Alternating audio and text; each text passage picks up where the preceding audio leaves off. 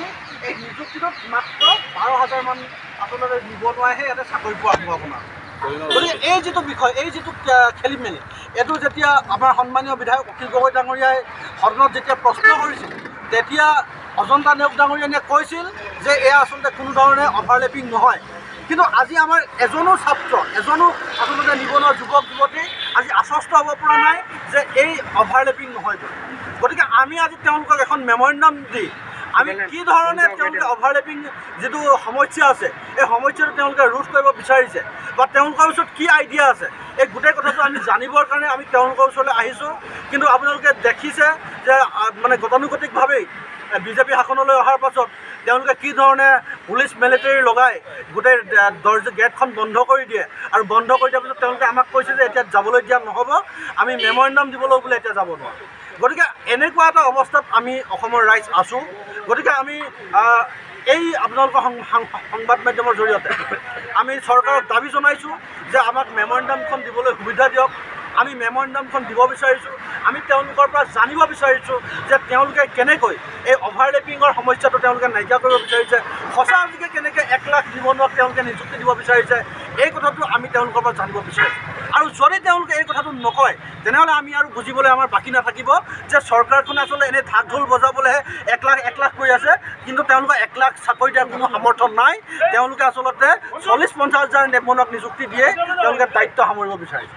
গতিকে আমি আপোনালোকক এই বিষয়টো দৃষ্টিগোচৰ কৰিবৰ কাৰণে অনুৰোধ কৰিছোঁ। ধন্যবাদ। এটা কথা মুখ্যমন্ত্ৰীক যেতিয়া কথাটো সোধা হৈছে, মুখ্যমন্ত্ৰীয়ে কৈছে এজন লোকে যদি APSCও দিয়ে, UPSCও পায়, তাৰপিছত 6 CGও গুচি যাব পাৰে। গতিকে যদি সেই অপশ্যনটো যদি UPSC বা APSC পৰ্যায়ত আছে, ইয়াত তৃতীয় বৰ্গৰ এজনে 2টা চাকৰি পোৱাত অসুবিধা ক'ত আছে? অসুবিধা একেবাৰে নাই। আমি কৈছোঁ যে এই ব্যৱস্থাটো যদি আমি একেবাৰে ঠিক কৰিবলৈ হয় তেনেহ'লে 2টা উপায় আছে। হয়, এটা মেৰিট লিষ্ট প্ৰকাশ কৰক আৰু লগতে এখন ৱেটিং লিষ্ট প্ৰকাশ কৰক। যেতিয়া ৱেটিং লিষ্ট প্ৰকাশ কৰিব তেতিয়া যিসকলে মেৰিটত পালে যিবিলাক পষ্ট ভেকেণ্ট হৈ গ'ল লগালগ সেইবিলাক আমি ৱেটিং লিষ্টৰ পৰা ফিল আপ কৰি দিব পৰা যাব। বা অন্য এটা উপায় আছে, সেইটো হ'ল যে আমি প্ৰভিঞ্চিয়েল লিষ্ট এখন আমি কিছুদিনৰ আগতে প্ৰকাশ কৰিলোঁ, আৰু সেই প্ৰভিঞ্চিয়েল লিষ্টত যেতিয়া আমি দেখিলোঁ যে সকলোকে চিলেকশ্যন কৰিবলৈ দিলোঁ আপুনি কোনটো চাকৰি ল'ব বিচাৰে, তেওঁলোকে যদি এটা চিলেকশ্যন কৰি দিয়ে যে আমি এইটো চাকৰি ল'ব বিচাৰোঁ, তেনেহ'লে বাকীকেইটা যিকেইটা পষ্ট আছে সেই পষ্টকেইটাত বেলেগক তাতে নিযুক্তি দি তাতে মানে অন্তৰ্ভুক্তি কৰি গোটেই ব্যৱস্থাটো ঠিক কৰিব পাৰিব। গতিকে এই যি 2টা উপায় আছে, এই 2টা উপায়ৰ ভিতৰত যিকোনো এটা উপায় অৱলম্বন কৰি চৰকাৰখনে আচলতে এই অভাৰলেপিঙৰ ব্যৱস্থাটো সমাধান কৰিব পাৰে। আমি চৰকাৰখন সদিচ্ছা আছে নাই সেই কথাটোৱে আমি চাব বিচাৰোঁ। মুখ্যমন্ত্ৰীয়ে কৈছে ইয়াৰ পৰৱৰ্তী পৰ্যায়ত আকৌ পাতিম পৰীক্ষা যদি খালী হৈ যায় পোষ্টকেইটাহে ফিল আপ কৰে ভেকেণ্ট নহয়। আপুনি বিমলা আপুনি এই কথাটো বুজিব লাগিব যে তেওঁলোকে কি বিচাৰিছে। তেওঁলোকে যেতিয়া ভেকেণ্ট হৈ থকাৰ পিছত খালী যিটো দেখাই দিব, তাৰপিছতে ক'ব যে সময়টো লাগিলেই, তাৰপিছত তেওঁলোকে ক'ব যে আমি 26,000 নিবনুৱা নিযুক্তি দিলোঁৱেই, এতিয়া আমি আৰু 10,000 নিবনুৱা নিযুক্তি দিম বুলি ক'ব। আচলতে 10,000 নহ'ব, তাৰমানে আচলতে 26,000 হ'ব। গতিকে এই কথাটো আমি বুজি ল'ব লাগিব। তাৰমানে তেওঁলোকে যিটো সংখ্যাক লৈ খেলিব বিচাৰিছে এই সংখ্যাক লৈ আমিও বুজি ল'ব লাগিব। আমাৰ নিবনুৱা যুৱক যুৱতীসকলেও বুজিব লাগিব যে সংখ্যাক আচলতে তেওঁলোকে কেনেকৈ খেলিব বিচাৰিছে। আমাৰ স্পষ্ট কথা যে তেওঁলোকে 2 লাখ নিযুক্তি দিম বুলি কৈছিল। গতিকে তেওঁলোকে 2 লাখ নিবনুৱা নিযুক্তি দিবলৈ তেওঁলোকে ব্যৱস্থা গ্ৰহণ কৰক, 2 লাখ নিবনুৱাক নিযুক্তি দিয়ক। কিন্তু তাকে নকৰি তেওঁলোকে যদি ঢাক ঢোল বজাই 60,000হে কেৱল নিযুক্তি দিয়ে, বাকীবিলাকক যদি এনেই নিযুক্তি দিলোঁ বুলি কৈ দিয়ে, তেনেহ'লে সেইটো আমাৰ নিবনুৱা যুৱক যুৱতীসকলক এটা মাধৰ মাৰ ঘূৰোৱা বা তেওঁলোকক আচলতে ঠগাৰ বাহিৰে একো বেলেগ নহ'ব। ৰাইজৰ দলৰ নিৰ্বাচনক প্ৰতিশ্ৰুতি দিছিল আৰু পবিত্ৰ বিধানসভাৰ মজিয়াত একেলোকে 1 লাখ চাকৰি গণি দিম বুলি হিমন্ত বিশ্ব শৰ্মা ডাঙৰীয়াই অসমৰ ৰাইজক কথা দিছিলে। আজি কি হ'ল? আজি 40,000তকৈ অধিক নিবনুৱা নিযুক্তি দিব পৰা নাই। অতি লজ্জাজনক বিষয়। আৰু একেটা পষ্টত যিদৰে 40,000 যে গভৰ্ণমেণ্টে যেতিয়া কৈ আছে বিধানসভাৰ মজিয়াত দিছোঁ বুলি, তাতে একেটা পষ্টত প্ৰায় 5টাকৈ পদত একেটা কেণ্ডিডেটে লাভ কৰা হৈছিলে বেলেগ পদত। কিন্তু আজিৰ তাৰিখত আপুনি যদি এইটো হিচাপ কৰি চায়, কাৰণ একেলগে গোটেই ৱেটিং লিষ্টবোৰ প্ৰকাশ নকৰে আজিৰ তাৰিখত। গতিকে আমি ধিক্ষাৰ দিছোঁ। অত্যন্ত দুখৰ বিষয়ে বিজেপি চৰকাৰখনে এতিয়া দাঁৰত বুজা চৰকাৰ। একেলোকে নিবনুৱাক যে সংস্থাপন দিম, নিবনুৱাক যে নিযুক্তি দিম বুলি যে বাৰে প্ৰতিশ্ৰুতি দিছিলে হিমন্ত বিশ্ব শৰ্মা ডাঙৰীয়াই, আজি দাঁৰত পোত খাই গৈছে। আজি নিবনুৱা 1 লাখ নিযুক্তি দিব নোৱাৰে। আজি 2 বছৰ পাবই এতিয়া চৰকাৰখনে। ক'ত গ'ল 1 লাখ নিযুক্তি? হিমন্ত বিশ্ব শৰ্মাই ৰাজহুৱা কৰক কিমান পষ্টত কেতিয়াও খালী আছে আৰু এই খালী হোৱা পষ্টবিলাকক এতিয়ালৈকে নিযুক্তি কৰিব মিনিমাম এবছৰ লাগিব, মিনিমাম 1 year। আকৌ বিজ্ঞাপন প্ৰদান কৰিব লাগিব। ক'ত গ'ল একেটা পষ্টত যদি 5জনতকৈ অধিক কেণ্ডিডেট যদি বাৰে বাৰে যদি নিযুক্তি প্ৰদান কৰে তেতিয়া কি হ'ব পাৰে? চৰকাৰখন আচলতে গোটেই আমাৰ মাননীয় ৰাইজৰ দলৰ সভাপতি অখিল গগৈ ডাঙৰীয়াই গোটেই কথাবিলাক উদঙাই দিছে আৰু চৰকাৰখন এতিয়া ৰোগত পৰিছে, কথা ক'ব নোৱাৰে। আজিকালি মুখ্যমন্ত্ৰী ডাঙৰীয়াই কয়ে যে ক'ত গ'ল 1 লাখ নিযুক্তি বুলি ক'লে লগে লগে বেলেগ এটা গোটেই ইছ্যুবিলাকে ডাইভাৰ্ট কৰা দেখা গৈছে। গতিকে আমি আজি অনুৰোধ জনাইছোঁ, আপোনালোকৰ পুলিচ প্ৰশাসন আছে, আমি অধ্যক্ষগৰাকীক আমি সন্মান কৰে, আমি ধুনীয়াকৈ পাতিম কথাবিলাকৰ প্ৰসংগত, গোটেই বিষয়বোৰ আপোনালোকে ভিতৰুৱাভাৱে জানে। আমি ৰাজহুৱা স্বাৰ্থত আমি আজি মেমৰেণ্ডাম দিবলৈ আহিছোঁ। গতিকে এই সংক্ৰান্তত আপোনালোকে আমাক যোগাযোগ কৰি এই মেমৰেণ্ডামখন প্ৰদান কৰাত সহায় কৰক। ধন্যবাদ। অসম চৰকাৰ হাই হাই, অসম চৰকাৰ হাই হাই, অখিল গগৈ জিন্দাবাদ, অখিল গগৈ জিন্দাবাদ, ৰাইজৰ দল জিন্দাবাদ, জাতীয় যুৱবাণী জিন্দাবাদ, জাতীয় যুৱবাণী জিন্দাবাদ,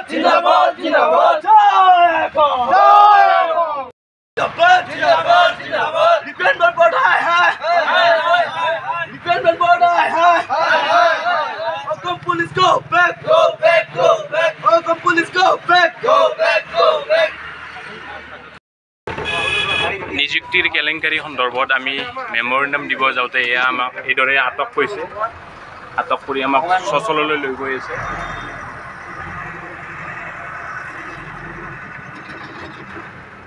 লাইভ কৰি যা স্কুল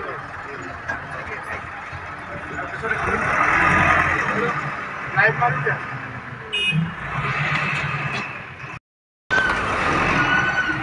এয়া আমাক এইদৰে আটক কৰি পেলাই সচললৈ লৈ গৈ আছে পুলিচ প্ৰশাসন, জোৰ জবৰদস্তি। আমি কেৱল মেমৰেণ্ডাম দিব গৈছিলোঁ আৰু সেয়া আমাক এইদৰে আটক কৰি পেলাই সচললৈ আনিছে।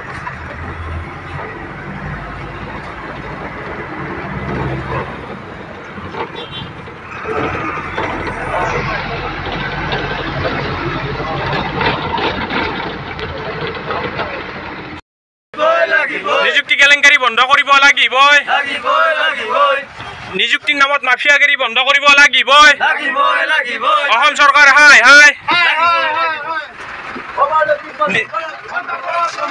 অভাৰলেপিং বন্ধ কৰক।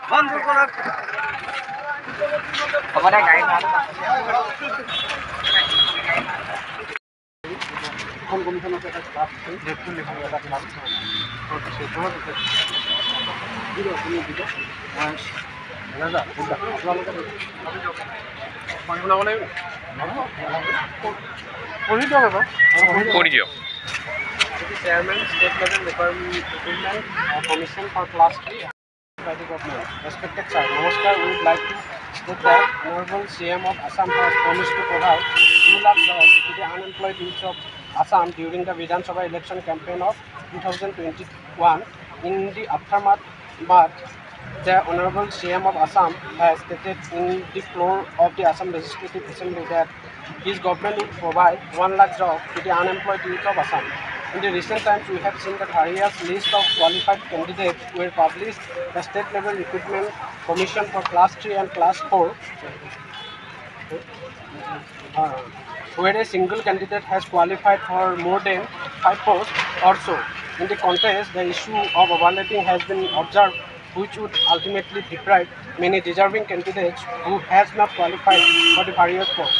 Moreover, many candidates after qualifying in the final round might opt to leave the job for another government job for which they have qualified. In this case, the vacancy for which the post has been advertised would be vacant, leaving many qualified and deserving candidates out of the fray. The State Level Recruitment Commission for Class 3 and the State Level Recruitment Commission for Class 4 has published the recruitment for 26,411 posts by the Assam government, where the problem of overlapping is imminent. Hence we request you to resolve the overlapping problem so that the deserving candidates would be considered on the basis of merit. Our demands are as follows.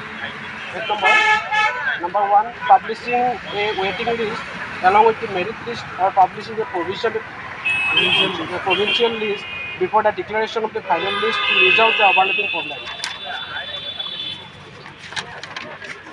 Number 2, ensuring that educational qualification of the candidates applying for a particular post should not in any case exceed the maximum qualification as published by the government against a particular post. We hope you would be initiating appropriate measures to resolve the overlapping problem so that the deserving and qualified candidates considered for the various posts as published by the government. Thanking you, Lakshajyoti Gogoi, President, Yuva Bahini Rajya Dal, Nirmal Payeng, General Secretary, Yuva Bahini Rajya Dal.